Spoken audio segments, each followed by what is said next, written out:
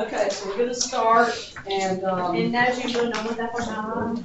yeah, there's a lot more to that story than you used to know. Most of that story. But anyway, it's not Stephen's fault. So anyway, Oh, if you're lucky, so you got coffee. oh, thank you. Oh, cute.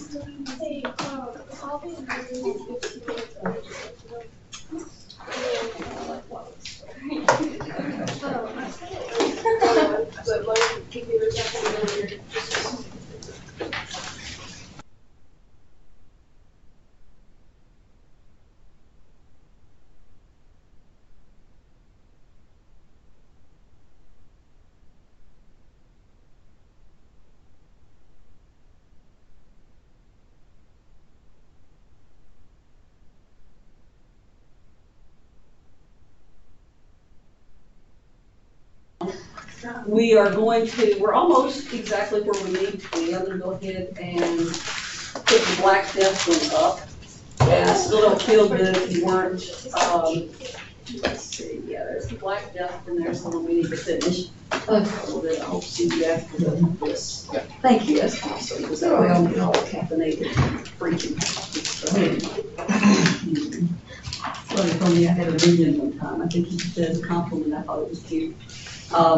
My work study, I love it. Anyway, we've got to finish up just a little bit of this stuff, and if you weren't in here, I was like either grousing and complaining or just stating the fact, depending on what you think. I was talking about the fact that I did actually have to go to the doctor yesterday because I couldn't breathe. Yep. And ended up that I actually have bronchitis, and she said if I'd waited a few more days, it could have gone into pneumonia, so blah, blah, blah, blah, blah. I ended up with 4 medications and was told not to come to work today. And I said, I can't do that, I'm tougher than that. Actually, what I said was it's the last day of class. And also I went to Springfield this morning and it'll be there by 9. Ooh, that was fun. So, and that was 3 hours of talking, 3 hours of talking. So I've already, my voice is like, I don't like this. But we're going to get done with this. And I am going to sit down again and be lazy because, kind of sick. So we're going to finish it though. What we had ended up with, I told you the story of John the Good. And I think I had mentioned here, just as far as the Jacquerie, they all use the name Jacques, which is kind of like John Doe. They're trying to be anonymous. And what they're doing in that case is hang on, let me check one thing, make sure that the Fort Knox people are going to be able to hear everything. Okay, okay, just double checking for Fort Knox. Okay, but anyway, the peasants are going to be, the peasant revolt's going to be put down. They've killed a lot of nobles and so on. A lot of innocent peasants are slaughtered. Then you have the story of Joan of Arc. All this stuff, this was on, I don't know, I feel like I recorded this on audio a little bit too here with the Joan of Arc stuff.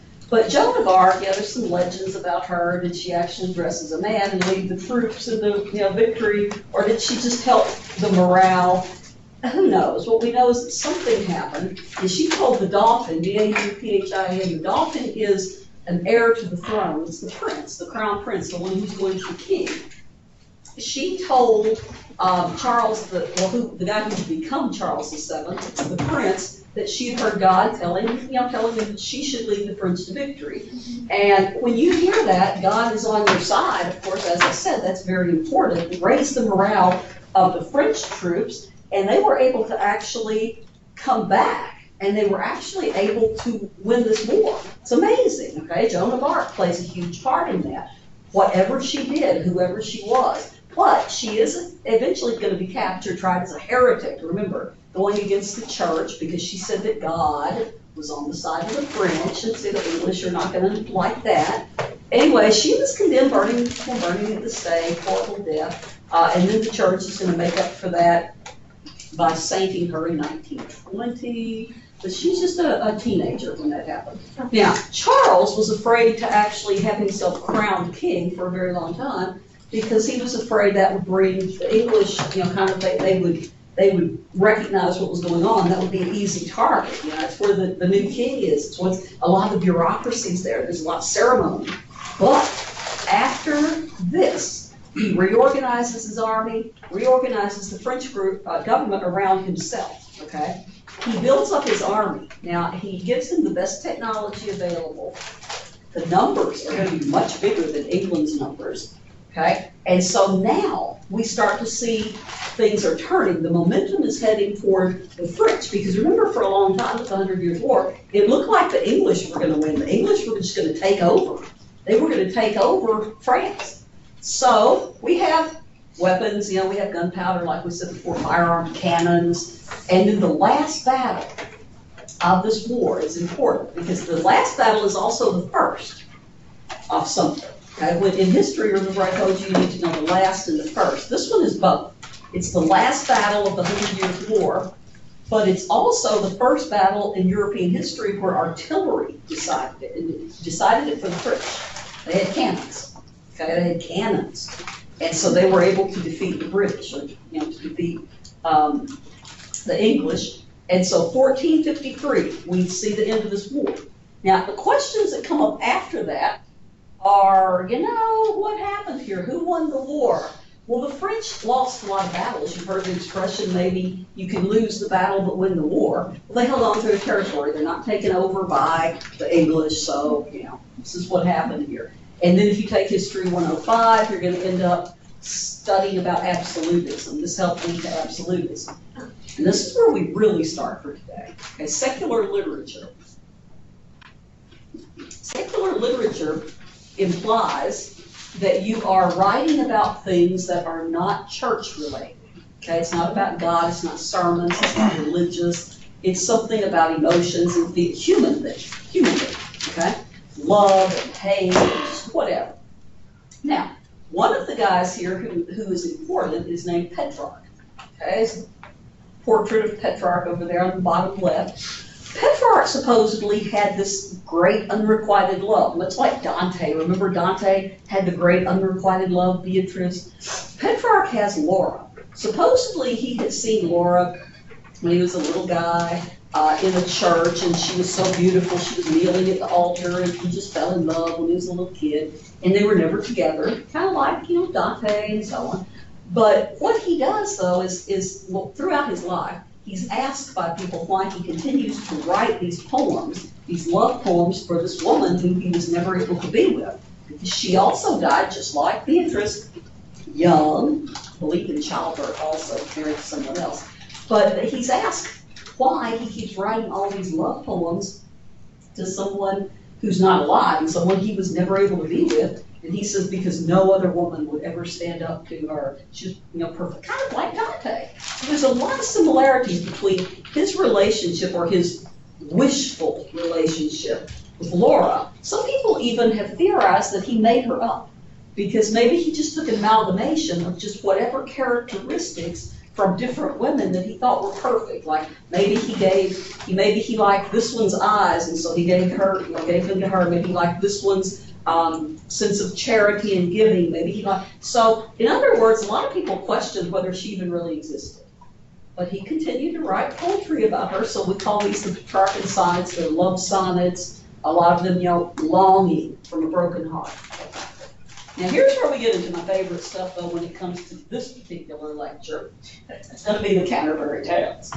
Canterbury Tales, if you had to read any of the Canterbury Tales in high school, you may have had to read The Knight's Tale, you may have had to read The Wife of Bath's Tale. I don't know if you didn't have to read it, or if you did. If you've never read them, you need to be in a classroom usually to read most of them, because some of them are a little bit just kind of like the Aeneid and just like the Odyssey and just like any of these classics we've talked about before, Inferno and the Commedia and so on. This one's pretty hard to read and to in some cases to glean the understanding of what he's doing. But here's the basic thing, okay? Geoffrey Chaucer is writing this collection of stories, and he's knitting them all together through what we call a frame tale. Now, we deal with frame tales all the time today. We don't call them that. We recognize them. If I tell you what they are, you're going to recognize them as pretty much every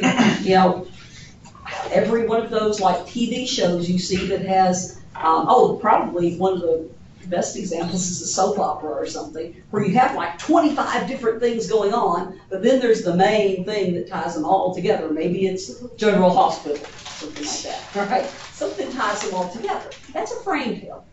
Now, here's what he does, is he has a frame tale set where you have a bunch of Christian pilgrims on their way to Canterbury to go visit a shrine.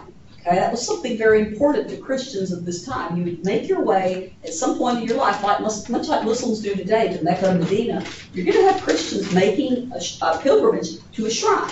In this case, to Canterbury, Thomas à Becket shrine. Now, that's the story, okay? The Canterbury Tales, it's a bunch of travelers on their way to Canterbury. Okay, that's frame tale. That's the big story that keeps everything else inside of it. Now, in that big story, you have a bunch of characters. Let's just say it's all of us. And we're back here in the 1300s, and we're trying to head over to Canterbury.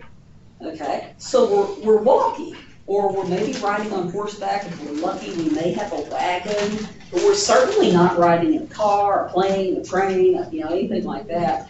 We're certainly not going to have any devices to distract us. We're probably going to be poor, and we're not even going to have books to distract us. Plus, if we're walking or riding on horseback, that'd be dangerous anyway. So you've got these people that travel in groups. These pilgrims going to the shrines are going to travel in groups for safety. Now, what we see here in this story is he has, say, all of us. We're all traveling together for safety. We have our horses. We have whatever. We brought what we need with us to get there. But it's a long trek. I mean, it may take us months to get there. I don't know. Depends on where we start. Depends on where we're going. So what do? Well, we certainly, like I said, we don't sit in the back of the car with the iPad and play Mario Run or something like Zach might do. What you do is you talk to each other to pass the time. Imagine that. You actually have conversations with each other. And what he has these people doing is telling stories to each other to pass the time. Okay, that's what they do. That's how they pass the time. Now, the frame tale is they're walking and riding and heading out together, but within that frame are all kinds of stories. Now, each one of the stories is named for the person who tells it, okay? So like I said, you have a story that's told by the wife of Bath.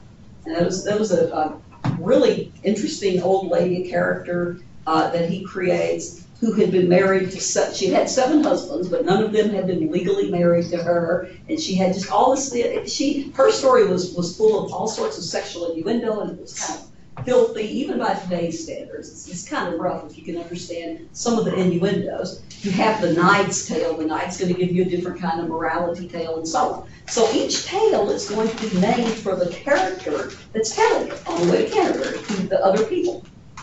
My favorite, the one I'm going to tell to you, is the Pardoner's Tale. Okay, Pardoner's Tale is, now again, Canterbury Tales, let me go back one, just real fast, make sure you see this. Okay, most of them are in verse, and most of them are in poetry, in verse. Some of them are in prose, okay, these 2 are in the narrative form, but some of them are not made up by Chaucer. Some of them are old tales, as far back as you could go. For example, the Pardoner's Tale. This one, we believe, is an old tale from the Orient, okay? We're not sure exactly the origin, but we know that Chaucer writes it in his own form. And again, this is my favorite. The character named, not named, but the character called the Pardoner, because that's his lot in life, that's his particular occupation, is going to tell this story.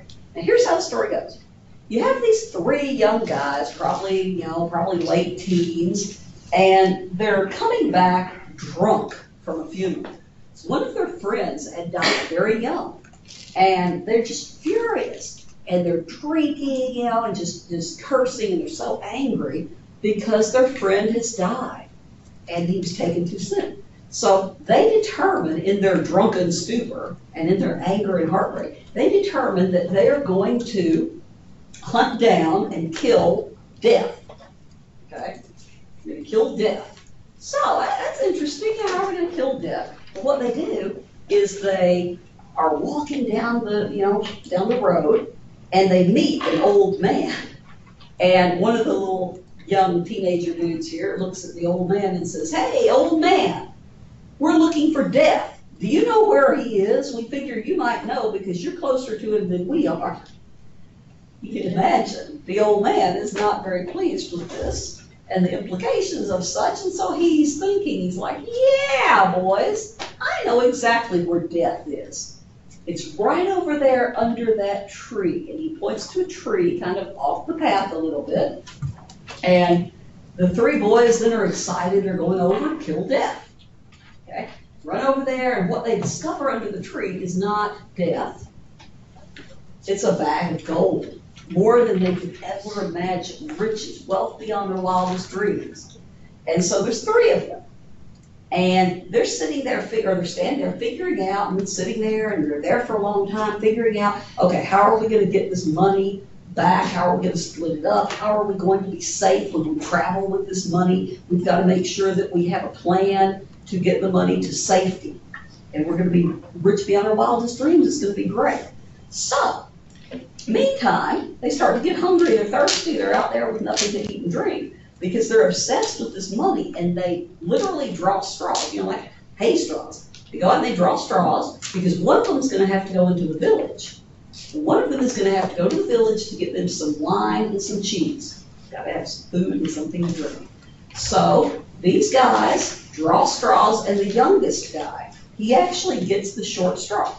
He goes into the village to get the food and the drink, the file. The other two, he's left the other two there because you don't want to leave one guy to guard the money because he'd run off with it, right? So you leave two to guard the money. Now, while he's gone, they start talking. They start thinking,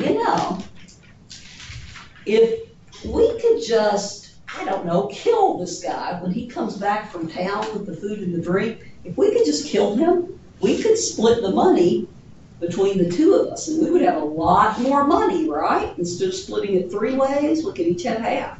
And so they make a plan. When he comes back, we're going to kill him. We're going to stab him there. See the picture up there? They're holding their daggers. Now, he comes back, and on the way back, he's thinking, he's like, well, if for some reason I could maybe poison the wine, I could get all the money. They'll drink the wine, I won't drink it, and then I can keep all the money for myself. So he comes back with the wine and the cheese, and they attack him immediately and stab him to death. And then they celebrate by drinking the wine. It was a wine. Mm-hmm. So what actually was under that tree? Death. Death. Death was actually under the tree. What's the moral of that story, really? Don't be in a drunken stupor trying to fight death. Don't wish for something that you want to kill death, death kills you. I say there's one word you can sum it up with, and you know it. Greed. Greed. Greed. And don't be greedy. Okay. You got enough gold for all three of you. Why are you trying to kill your friends to get more of it? Okay. So yeah, that's about greed. Now he didn't write that again from his own imagination. We believe this was a very, very ancient tale from the Orient. Anyway, a lot of his tales are like that. Some of them have morality ideas, some of them don't. But it is worthwhile if you ever get a chance to read some of them. Like I said, it helped me to read them in a class, the ones that I've had to read. I'm not a huge Chaucer fan, but I am a huge fan of some of the particular tales. Okay, now let's go to the Black Death, because this is the last thing. This is the last thing we're going to do. If we get done early, guess what? We get out early today. It's entirely up to how far we get with this one in the amount of time. I don't think it'll take the entire class period, because when I did some of the audio and stuff, I think I did a little bit more of whatever.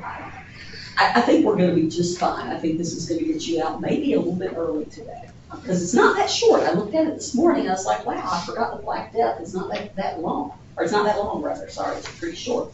Medication, they can be even crazier than usual.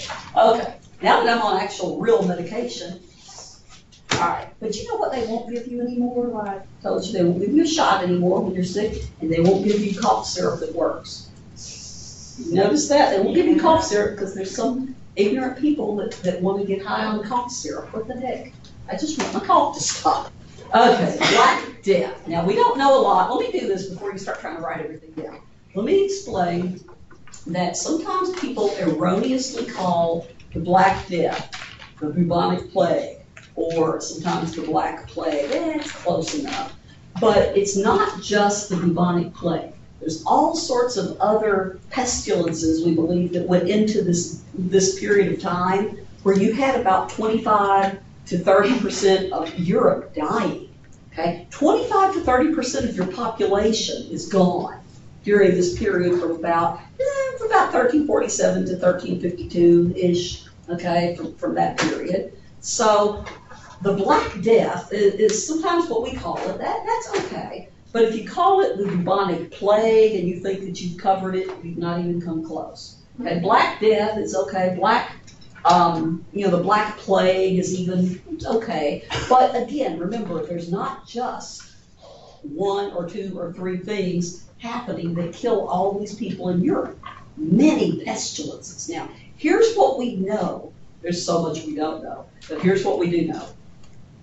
We know that the origins of the Black Death are a little bit murky, but we think that as far as it goes, the transmission of this disease, the main means of transmission were these oriental rat fleas, these fleas that lived on the back of these rats. Now, I'm blaming it on these oriental rat fleas. Why are we doing that? Well, give me a minute and I'll tell you. But we do know that the Black Death's one of the worst natural disasters in history, okay? Not a man-made disaster, a natural disaster that killed, again, a quarter to a third of the people. Now, in 1347, we see the beginnings of this Great Plague, this one. It's not the only time we have a plague. It's the only time we have one that is this devastating to Europe, okay? Now, most of the sources agree, but why do they agree about these oriental rat fleas? Well, here's why. Okay, there's disagreement as to the exact origins, but in October 1347, a Genoese fleet, this is going to be merchants, okay, from Genoa, returning from the Orient, okay, staggered into Messina Harbor with all the members of the crew either dead or dying from one version or other of the plague. This is from one of my favorite historians and one of my favorite books that I mention all the time in History 104. It's called A World Lived Only by Fire, William Manchester. He also wrote an excellent book called Death of a President right after John F. Kennedy was assassinated. I mean, right within the year, like right after Kennedy was assassinated. He wrote a very, very good book about that. But he's also a medieval historian as his, I believe, his first love. So we see here evidence. Okay, there's contemporaneous evidence that these guys come in with the plague. Where are they coming from? The Orient. Now, China's a little bit quiet about certain things. China is not going to give us a lot of information as to what was going on. Was there a great plague in China right before this? Some evidence says yes. Sometimes it's a little harder to dig and get into what the Chinese may have hidden from us, but we know this happened. Okay? So we start there. We start with what we know. Now, the spread of the Black Death is going to be around the trade routes. If you look at the trade routes, and then you look up at look up at the little map I've got up here, you see the yellow spots. The yellow spots, these are regions that are either partially or totally spared from the plague, okay? Notice that many of them are kind of offset. Many of them are offset, like you go down here, right here, right here. These are a little bit offset from the trade routes. That's kind of out, that one's way out of the way. Okay, this one, there's some over here, there's some over here, but they're a little bit off the path. Okay, and then you can just kind of look at that. But the ones that are kind of yellow, orangey color, they're not going to be right on the major trade routes for the most part. Okay, for the most part, they're going to be a little bit offset. So we see the spread of the Black Death. You don't need to know the spread of it, but you do need to know, be aware that it's going to go in many ways. We believe it was through the merchants. The merchants are spreading as they travel from place to place. Just a note, Ed. Yeah. The trade route right there only showed that part of the world. Wasn't they trading in other parts of the world also at that time? Oh yeah, that's just a little one. This is, oh yeah, trade is everywhere, but this is the European, this is like the European trade routes that we're talking about, because it's European, Right. Europe's the one that's gonna get hit by the plague here. So, I mean, we don't have the Great Plague going on in the Americas, or we don't have the Great Plague going on over in, any of the other continents that we So the know of. plague never made it outside that area. Well, again, We don't know. probably China, but again, there's a lot of question about what China's willing to let us know about some of their history. Right. So China's a very, very closed off culture, if you guys didn't know that. It's a little bit closed off in some ways, Right. as far as history. So I've read a lot of scholarly articles that say we don't really know. But yeah, I mean, Europe is the one we're talking about. So we're basically gonna concentrate on what we know for sure. And you But over the years, I've been looking into different things about China as far as their contribution here. But yeah, there's all, and it's not ever, and I'm not saying it didn't hit other parts of the world. There's other parts of the world that would have definitely gotten exposure to this. right. But Europe is the one that has the big cities that are going to be, right here at the center of the trade. I mean, we've got Paris, we've got, if you recall, the Hanseatic League, Lubeck and Hamburg, and you have all of these places, Rome, Naples, and then over here in Turkey, Constantinople, or the old Ottoman Empire and so on, Asia Minor. You're gonna have all these routes that are going to be heavily populated. Okay, so that's part of it. And part of it also too is because it's what we concentrate on. That also is something, like I said, that I've been looking into off and on for a few years, because I am kind of curious. None of us that teach history here have ever been qualified to teach. I would kind of like to get qualified to teach it, to teach any of the Asian history, because none of us have really studied that very deeply. We're all European and American history people. But you need to know the 3 types of the plague. Okay, you need to know this, because remember, you're not gonna have any notes on this test. At the same time, I remember in the textbook, they said also the Jewish, like, European countries also got spared as well, because they had like a little bit more good hygiene. Yeah, we're about to have that as one of our 5 results of the plague, and one of the, yeah. And I was also, but when I saw the yellow, I wonder, are those Jewish countries, like not part of the. Yeah, because there's no Jewish countries at that point, because the Jewish peoples have always been a very small minority, like in the United States right now, roughly 2%. Did you know that? You mentioned that? 2%, very small minorities. You end up with Israel in 1948. That's a different thing. That's an unusual thing. I know there was So- Poland, because they have a population of that as well. There were a lot of Russian Jews, there were a lot of Russian Poles, there were a lot of Russian, but that wasn't really a Jewish country. And I have an ex whose grandparents escaped from Poland. Well, I think maybe Grandpa escaped from Russia and Grandma escaped from Poland, and they ended up in LA or somewhere. But anyway, the Jewish people are gonna be just like any other ethnic group, they're gonna be dispersed all around. Israel's gonna be a different situation, they're trying to create, the homeland and that type of thing. And that's not till 1948, by the way. Yeah, more So- towards World War II, I think. Yes, 48. So the 3 types of plague. You need to know the name of the bacteria that causes the plague. Oh my goodness, the bacteria. This is hilarious on test with me. I can tell people either weren't here or weren't paying attention or didn't look at it again. Because Yersinia pestis.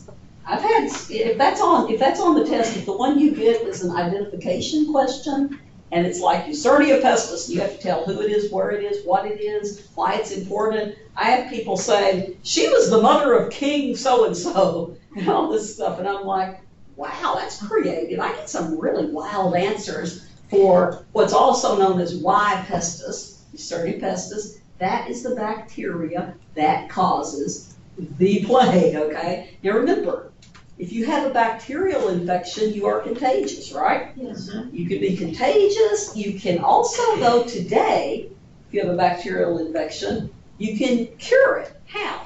Usually. But I learned biology is basically cured by the actual disease by making an antivirus sometimes. Antibiotics. Yeah. Antibiotics, because antibiotics are not useful on viruses. That's why if you have a cold, they're like, yeah, just go lay down somewhere. You can get better in a couple of weeks.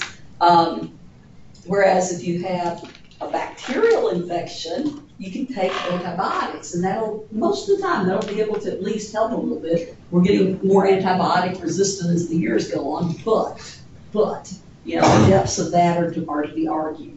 Now, bacteria, that's important because they don't understand germ theory, they don't understand bacteria, they don't understand any of these things you can't see, any of these things that are not visible. So, do you guys know when we ended up with antibiotics? It's going to be a while since the plague. This is 1340s and 50s. After that, I think I know people used like penicillin. I think okay, I was saying, thinking around probably the right time. The ideas, general ideas. You don't have to give me a specific year, like January 1st, I go. I'm thinking, I know it's a scientist, but I forgot what kind of year. I know he took it somewhere. Okay, so we've got the first antibiotics are going to come between the two world wars. Okay, the two world wars. So between 1918, 1919, and 1939-ish, somewhere in the late 30s and early 40s, we're testing these. World War I, we don't have antibiotics. Because a lot of infections, a lot of guys die from that. Also in World War I, 1918, you had this thing called the Great Influenza, which actually killed more men than the war. And the flu. There's this outbreak of the flu. It was just horrible. I think they call it Spanish influenza. Yeah, it was a strain of Spanish flu. It's called the Great Influenza. I have a great book about that. If anybody wants to, well, I don't know, if you want to read a book about the Great Influenza, it's pretty awesome. But the bacteria are found mainly in rodents. Now, rodents, we still have rodents, right? We have rats, we have mice, we have squirrels. What's a squirrel but a little mouse with a long tail who looks cute? Now, we also have prairie dogs. We also have other forms of rodents. Okay, so have we eradicated the plague? Is the plague just completely gone today? We still have outbreaks of the plague today. Sometimes you might look and you're like, oh, well, if you're like me, you look and you say, oh, well, the bubonic plague has been found in Colorado or New Mexico. And if you're me, you say, okay, that's cool. Because you know what they have today? Antibiotics. And you know what happens is you get some medicine. And if they catch it early enough, the bubonic plague is not terrifying. I don't remember how many years ago, there was a pretty good little outbreak of the bubonic plague in Colorado and one in New Mexico. Prairie dogs, that kind of stuff. Again, just any sort of rodent, flea bites, and so on. Now, that bacteria is going to cause 3 different kinds of the plague, and they're going to manifest, each one's going to manifest differently. First one, the bubonic plague, is the least of your worries. That's probably the one most of you have heard of. You're like, oh my God, the bubonic plague! That's the one you want to pray you get, if you get one of these. That's the one you want, okay? Not that you want any plague, but if you want one, you gotta go with this one, okay? Here's what happens is you have these swellings called buboes that develop, that's where the name comes from, and they actually, if you look down a few of those, points there, if you look down, excuse me, where the bacteria infect the lymph system and become inflamed, excuse me, this is where you get the idea of the buboes, because when you get into the lymph nodes, you get into the lymph system, the lymphatic system, and it spreads. Okay, that's where if you've heard people have cancer and they check the lymph nodes to see if it's spread there. Because the thing is, it might actually go a little bit deeper, it might actually go somewhere else. Now what they have here is they have these swellings. Okay, they have these swellings of places on your body, in your groin, under your arms, in your neck, places where you have the lymph nodes and that type of thing. That drives me crazier than shit right there. Sorry, Fort Knox, sorry. Could somebody start, would you mind if we did we already do that? Oh, no, Yeah, let's do that. While you're still here, because you had this. good sense to tell me, you're right, I hate when people do that, worst thing in the world, drives me crazy. Okay, wait, I should give you something on the test. No, I wouldn't do that. No, make it a bonus question. I was gonna say I wouldn't. No, actually, actually make it a bonus. No, I feel ethically that would be bad, so I'm not gonna do that. No, But- why here's some closing But next advice. semester, I'm about to get a lot, like, meaner. I always say that I'm not gonna do it. Really? You've had me before, I was gonna say, if you've had me before, You don't get meaner? you know, I never get any meaner, because I love my students, but boy, do I get mad when people just walk out for like, no, but I'm sitting up here sick and dying, and I'm telling you shit for the test. Sorry for it, not. And, seriously, and we got people like walking out in the middle of it, like, I don't need to be But here. I'm the same. Trent told me he had a reason. I'm with you, buddy. All right, so anyway, bubonic plague. It had the same- Now, here's what's gonna happen with the bubonic plague. If you notice, you're gonna have what you need to know for the test about the bubonic plague is you need to know that these buboes are going to be, that's where the name comes from. They don't come with all versions of the plague. Now, if you get the bubonic plague, you have a pretty good chance of living. Okay, today, very, very good chance of living. But you're thinking you're gonna die because it's like a severe form of the flu. You end up with the headache and the joints and the nausea and the vomiting. But here's one thing that's really interesting. They say you have this feeling of despair. Just this horrible depression comes over you. Now, today and back then, if you have the bubonic plague and it goes untreated, if you're going to die, you're going to die within a week. Okay? If you're untreated, you're going to die within a week. That's the general consensus. But if you survived it, you were generally pretty strong. And there were theories. There were theories that were presented in a book several years ago called In the Wake of the Plague by Norman Cantor, same guy that wrote it last night. One of the theories was that the people who survived the plague, now again, scientifically, he was a little shaky on this, but the theories were that people who survived the plague, the bubonic plague without treatment or any of the others, that they passed on something to their descendants that protected them from things like AIDS and certain forms of cancer and all sorts of things. So the science on that, again, a little bit shaky, but he did make some fairly good points. All right, now bubonic plague is going to look like this. Okay, now you see these pictures and you're like, whoa, this is 2006. Okay, I can find newer pictures because the bubonic plague, like I said, still exists. You still have the bubonic plague. The bubonic plague is, see, I got a coffee stirrer, but it's not got enough momentum. The bubonic plague is still around in developing countries, what we used to call third world countries. It's developing countries. And that's why a lot of these pictures, I mean, there are people in places that don't have access to the antibiotics, to the medicine, to the care that we do have in the, the more developed countries like the United States. And so you see, again, the swellings, they could be the size of an apple or even larger than that. They could be the size of a grape, but those are called the buboes. Now, if buboes are not present, it's not going to be the bubonic plague, but it might be the pneumonic plague. Now that is sort of what I feel like I've got, sort of, without all of the drama that goes along with it. I actually have, like I said, I have like really bad bronchitis that started from a sinus infection a few weeks ago, and blah, blah, blah, blah, blah. And she said it would have gone into pneumonia if I had waited too long. But when you hear me say pneumonia, I could have gotten pneumonia. And what does that mean? What's really bothering you when you have pneumonia? What organs? What's being affected? Most of the lungs.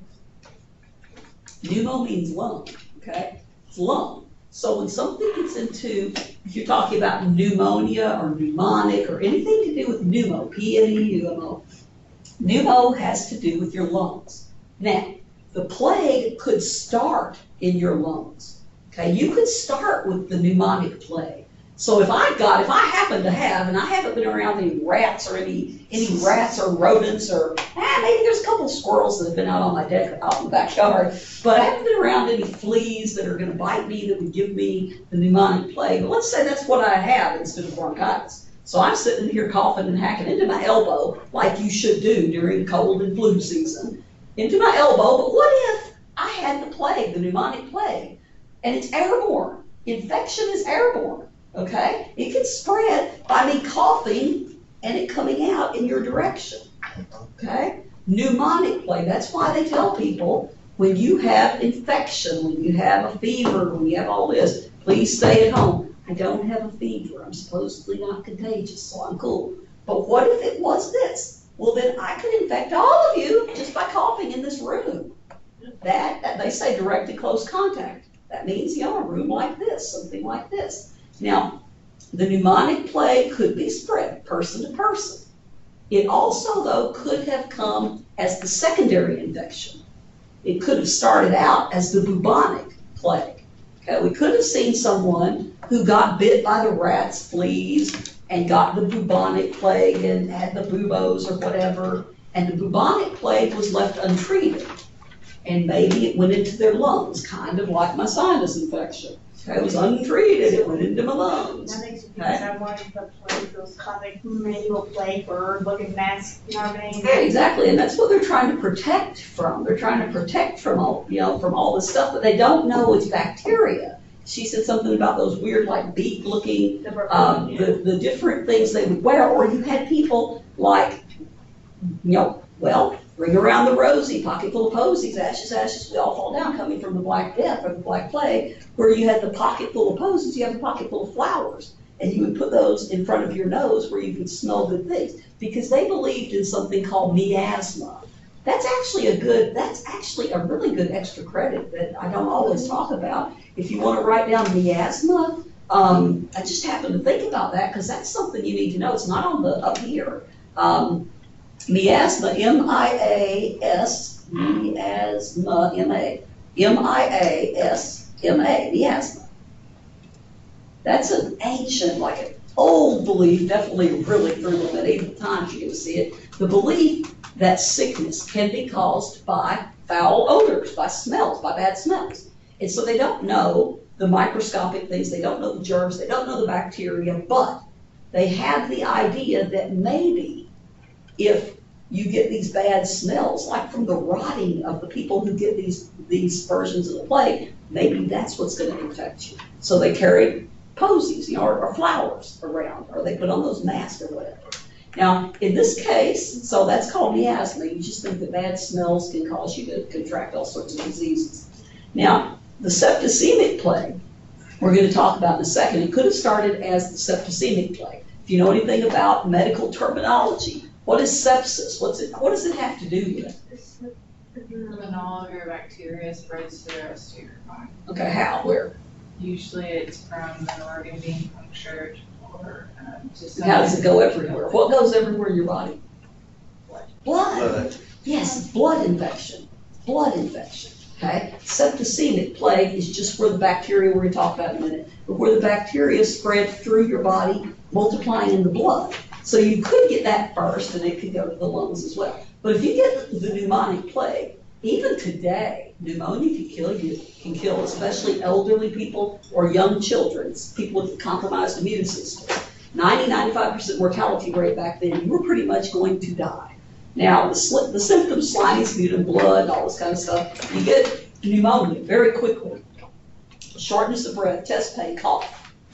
But one thing they said about the pneumonic plague was that you had, the people who dealt with it noticed that the people who died of this, or the people that had it, if they survived too, but they had a certain smell. They couldn't explain how it smelled, but they said you would never forget that specific smell.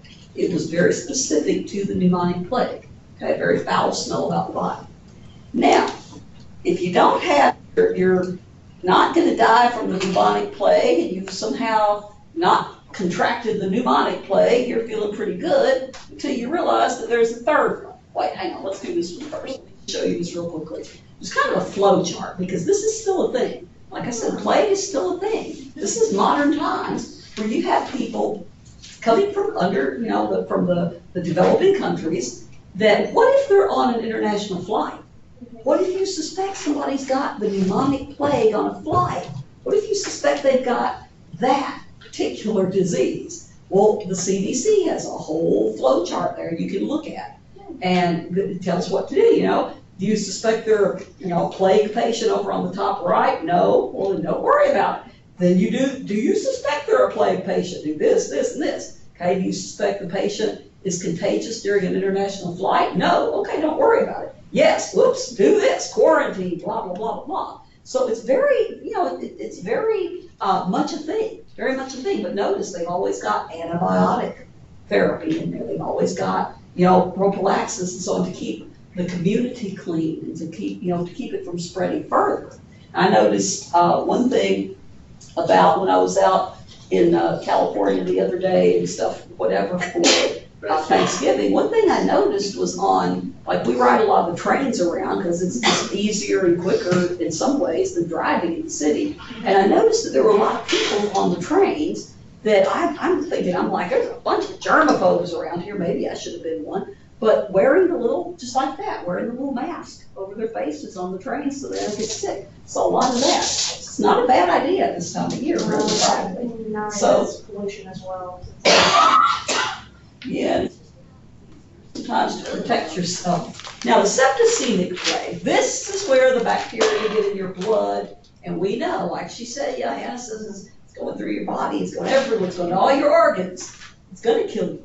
I mean, sepsis today, if you hear that someone is septic, I know from working in nursing homes, I know from working in hospitals, both when I was in college, things have probably gotten better since then a little bit, but you're still going to know that when someone's septic, there's not a lot of hope sometimes for turning that around because it's literally gone through your whole body. Now back here, this is the rarest type, okay? Mortality rate, most people are going to die. Again, severe stuff, high fever, okay? Chills, weakness, abdominal pain, shock, okay? Here's the one that really distinguishes it.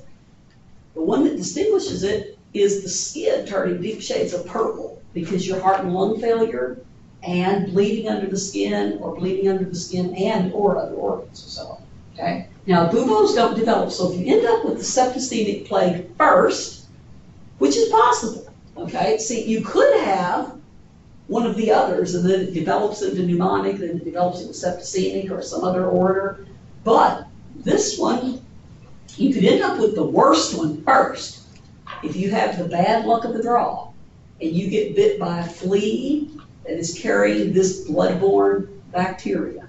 You can get it first, okay? Now the pictures that I put up here several years ago, and I need to go back because some of these I don't trust. They were labeled as septicemic plague. Some of them I look at and I'm like, I don't know. They kind of look like it. Some of them look like gangrene or frostbite. Yeah. But it's sort of the same idea. You still get under the skin, you still get the really nasty, the change of skin color and all of this stuff. And once you get to the point where it's like that, your chances even today of survival from something like sepsis very, very difficult. Now remember, 3 types of the plague you need to know for the test. You need to recognize Yersinia pestis, and plus all that 100 Years War stuff that we talked about and all that stuff last time. Now we're almost done here. We've got 5 major results of the plague that we need to go through. And each one of these is kind of important. To tell you a couple of little things that are not just on the PowerPoint about some of these. The first one is a big duh, okay? First one, we've already said. You have this decline in population that is crazy. It's kind of like a class when you start out in the beginning of the semester and you have 30 students in it, and then at the end you have I don't know how many, 18 or something. You have this called attrition. Well, what we see here, and you see in a lot of your classes, you see a very, very high attrition rate in some of the higher math classes. But math, really, I understand that. I'm right there with them. But massive decline in population because at least 25% of Europeans, we believe, died. Plague goes from 1347 to 1351. The years right here of the heaviest mortality we're counting is 48 to 50. So 48, 49, 50, that's the worst mortality as far as the years go, right? 25% of these villages are abandoned. Now wait a minute. You're living in a nice, quiet little village, and somebody gets the plague because, there's rats. there's rats over there somewhere. Yeah, they don't have the hygiene, they don't have the exterminators that can come out today and get rid of these things or whatever, you don't have. So we see people leaving the villages because someone got sick in the village, and I'm just not staying here because I might catch the plague too. And they go to places like Paris. They go to some of the large cities. That's not good, because you know what you have in the cities? You have more people, and you have more rats, and you have more filth, and therefore you have more chances of catching one version or another of the plague. Or spread it. What?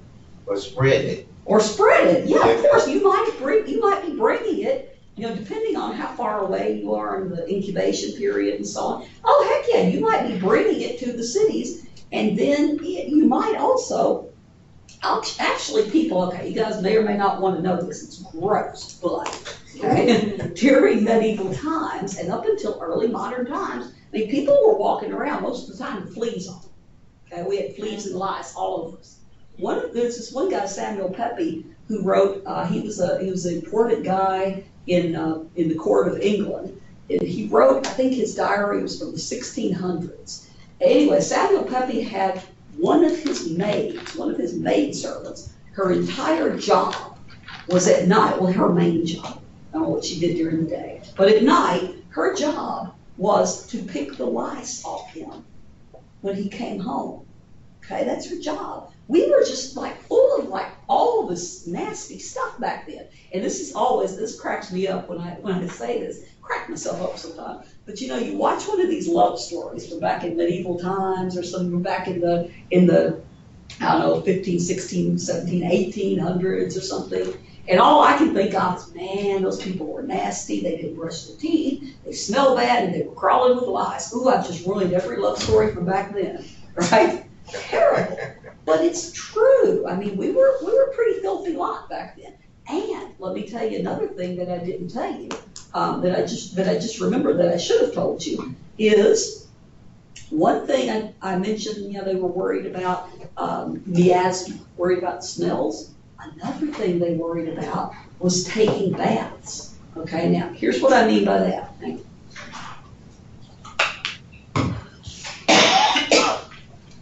Truth is, medieval people liked to take baths. We think they did. We think they're all nasty. But at some point, they actually did like to take baths. Remember, the Romans loved baths. And then at some point, people don't just say, well, we're just not going to take any baths. There's all kinds of factors.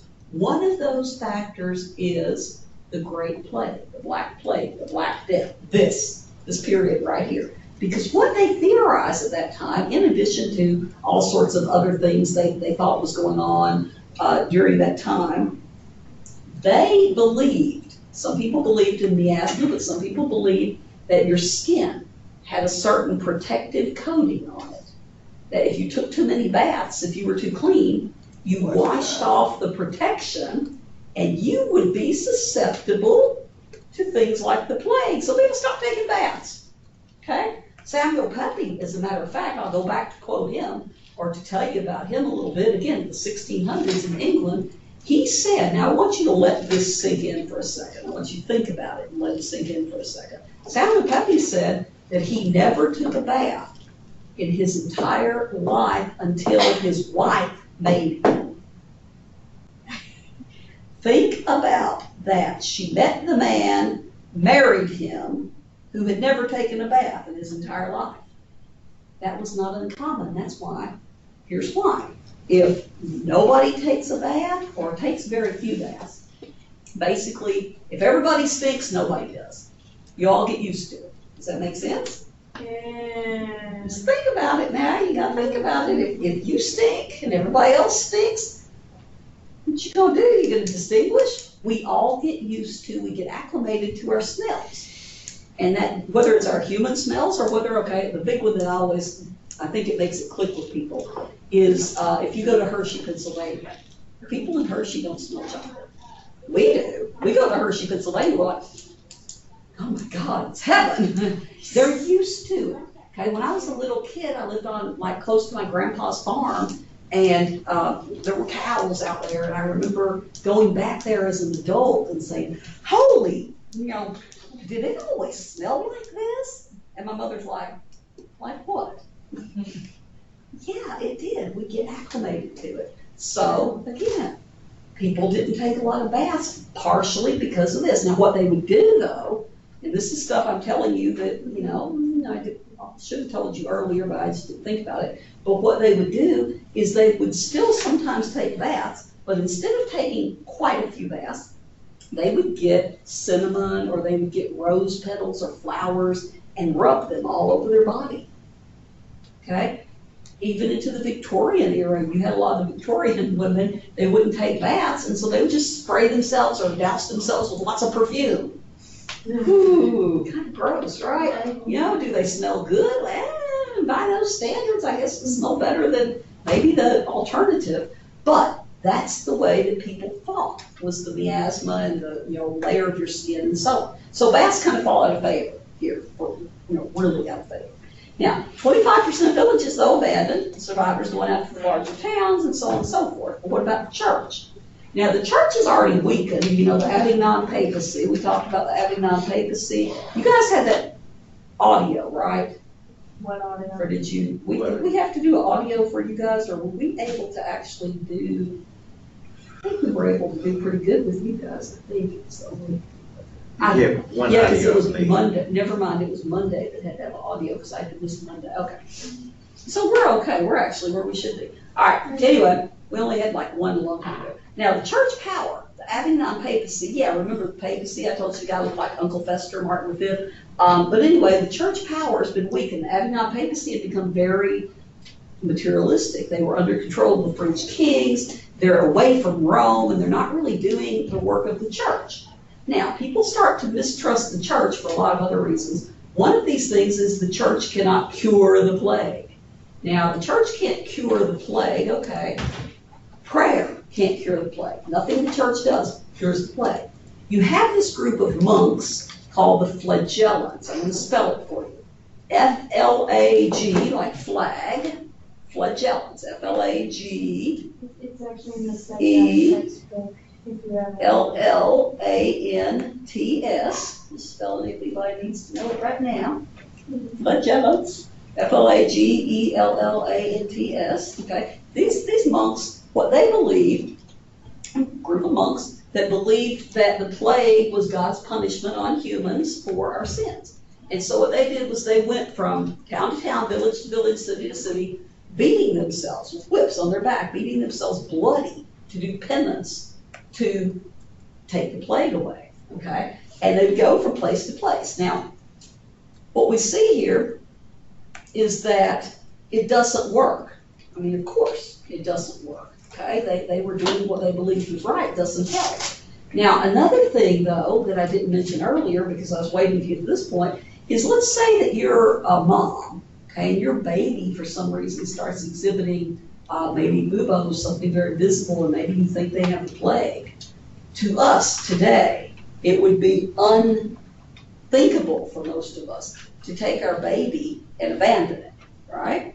For most of us, you're not going to go take your baby and throw it out and say, ooh, the baby has the plague. Well, what happened back then? You had husbands leaving wives, you had wives leaving husbands, you had families leaving babies and old grannies and everybody else. Sometimes they would just burn down the house when they leave, just leave the person who was dying and then just burn it down. But sometimes if they were nice, they would take the family member or whoever to a monastery. There's really no hospitals like we have today. So the monks, they had taken a vow that they would help people. So what we see is the monks are going to be hit hard. You have a lot of babies, a lot of family members left at the monasteries and the convents, for that matter, the nuns. So a lot of monks and a lot of nuns are going to catch the plague and they're going to die. We end up with a shortage of clergy. Now, much of the progress of the Concordant of Worms, remember from 1122, where we had between the emperor and the papacy, where we had this power struggle kind of solved. We're going to start to see the emperors and the kings taking more power again, which also weakens the church even further. Here's where you were saying about the Jews. Yeah. Okay, there's widespread persecution of minorities, particularly Jews, very small minority. Now here's the thing, think about it this way. okay? Everybody uses the same water, everybody uses the same wells, okay? Keep that in mind. There are rumors that the Jews were surviving or they were not getting the plague because they were poisoning the wells. Now that's absolutely ridiculous because they couldn't poison the wells and use the same water that everyone else was using and survive. It's not possible. So these are rumors. The Jews were not poisoning the wells. What the Jews were actually doing was they were following the law of Moses from the Old Testament. They were following the laws regarding cleanliness and hygiene. One of those things is they had to use running water to wash their food, that sort of thing. They washed their hands. There's a lot of hygienic things that a lot of the other people at that time were not doing for many reasons, a couple of which we've already talked about. Okay, so they're less likely to get the plague because of their hygienic practices. From the Old Testament, the law of Moses tells them, ways to eat and ways to clean themselves. Now, I like this one. I like this mood of morbidity. Basically, it sounds terrible, right? This mood of morbidity. But it's an idea of living for the moment. You've heard the story, or the saying rather, of eat, drink, and be merry, right? Eat, drink, and be merry. Do you know the third line of that? Okay, do you know the third line of that? Anybody?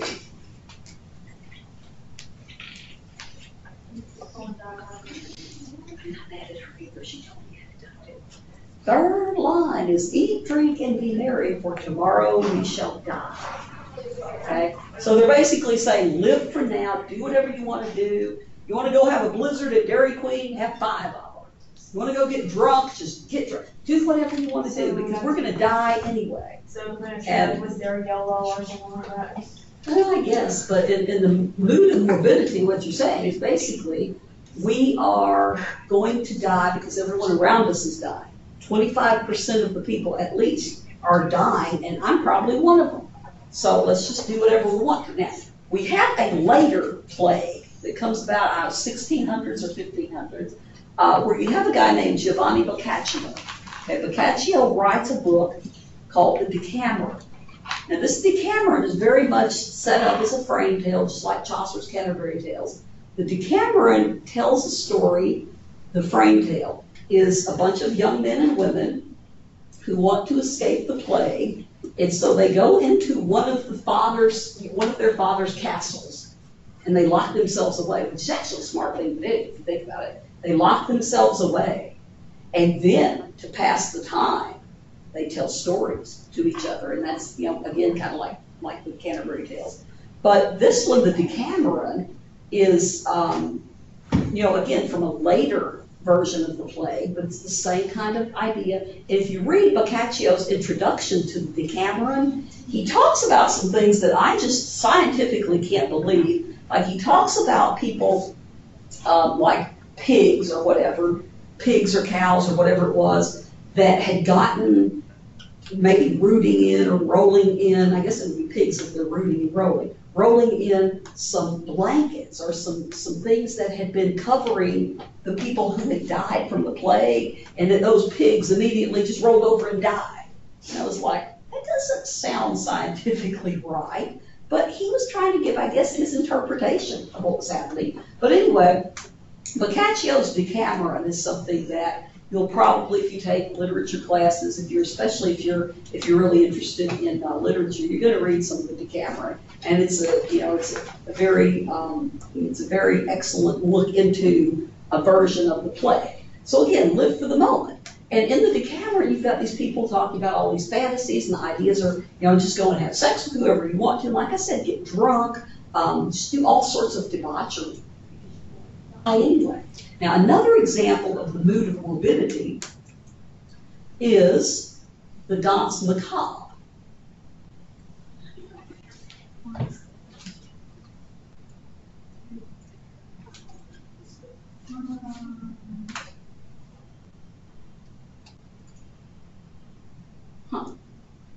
Okay. Anyway, okay. The Danse Macabre right here.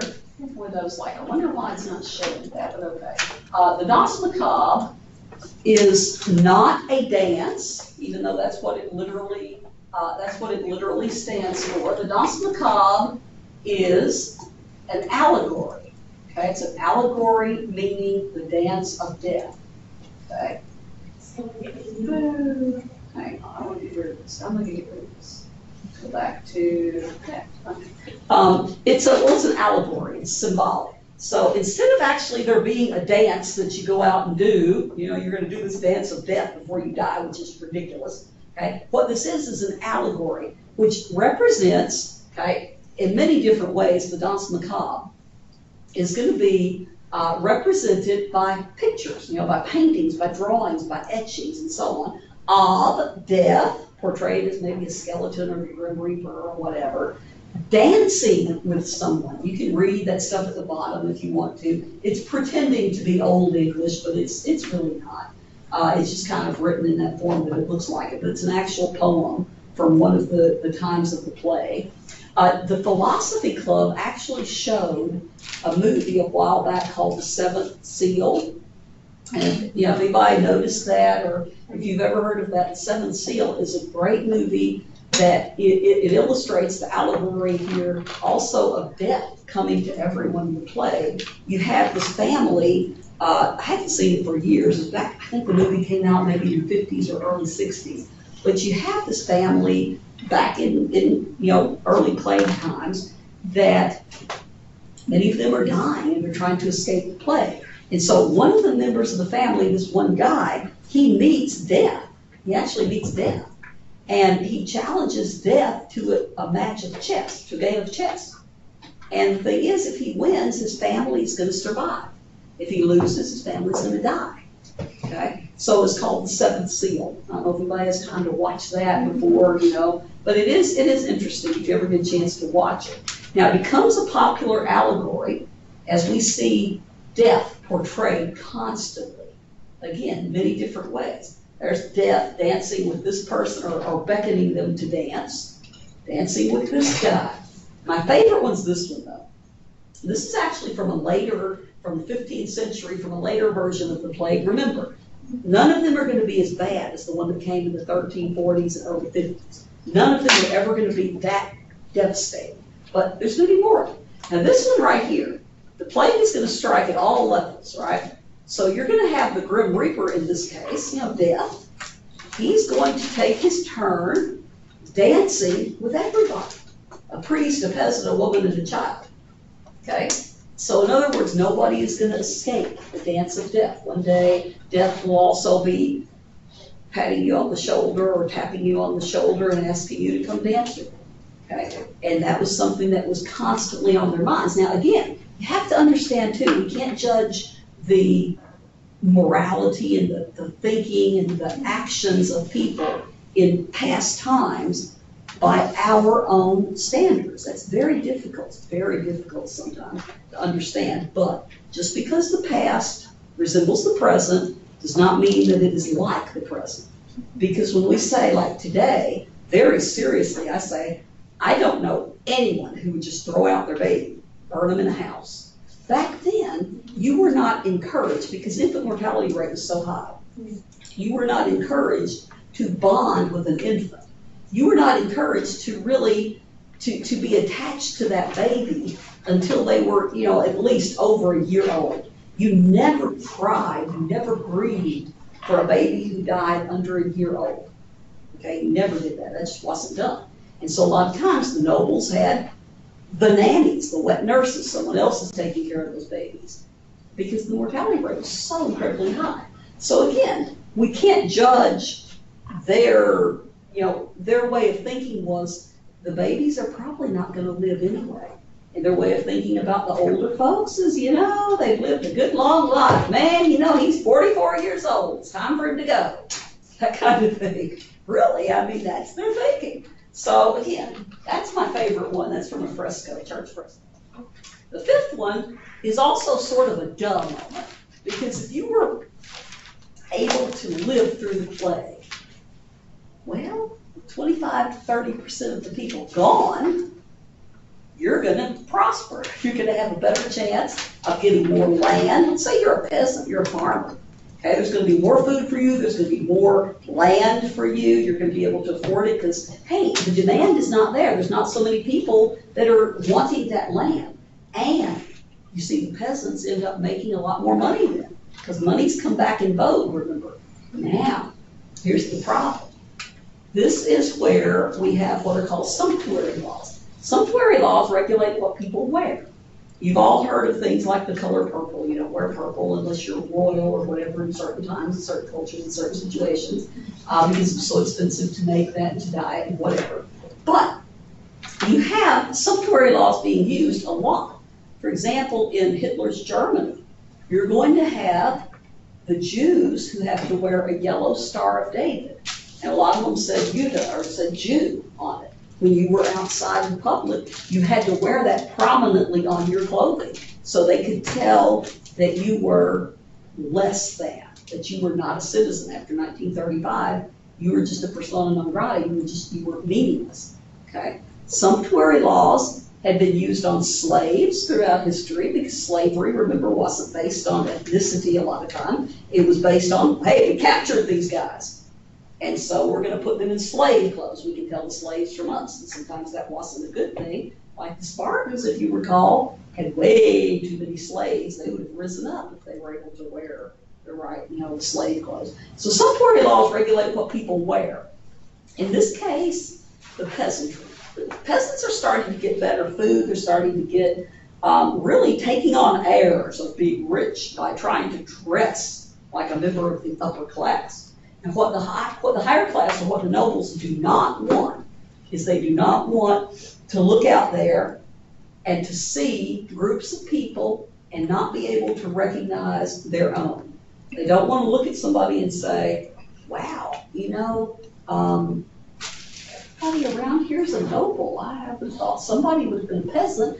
They want to set themselves apart, okay? So they don't want the peasants to dress and act as a higher class than what they are. It's to keep them in a subordinate position. Those are called sumptuary laws. Now, the last little thing here, that's literally the last thing. We didn't get out very early.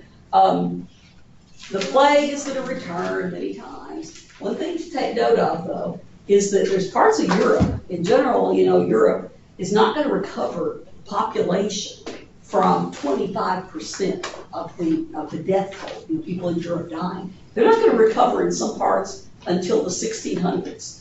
Okay. Now imagine, if you will, that those 25 to 30% of Europeans did not die in the 1340s and early 50s. Imagine how many children and grandchildren and then descendants they would have had. Okay. You can see that. That would have been in many ways probably a very different Europe had they been allowed to live. As one of those times where you have either a natural disaster like the plague or some kind of genocide like the Holocaust that takes out maybe an entire generation or so. Maybe World War I did that also. World War I took out an entire generation of young men in Europe, an entire generation of young men. So we're going to see different times where you kind of see either through natural disasters or occurrences or through our own stupidity, aka war and that type of thing. Sometimes we see the human herd kind of being culled down a little bit. And again, it's kind of interesting to think, if all those people had lived and been able to prosper, what would have changed? So we don't know. And that's the end. That's the end, that's the very last one. So I've actually had a pretty good time in here. The only problem I've had is because Fort Knox had so many issues that were not their fault. It's not the students' fault. But, as far as that goes, I like, you guys are in person, because I get to see you, whatever, and I like to tell stories.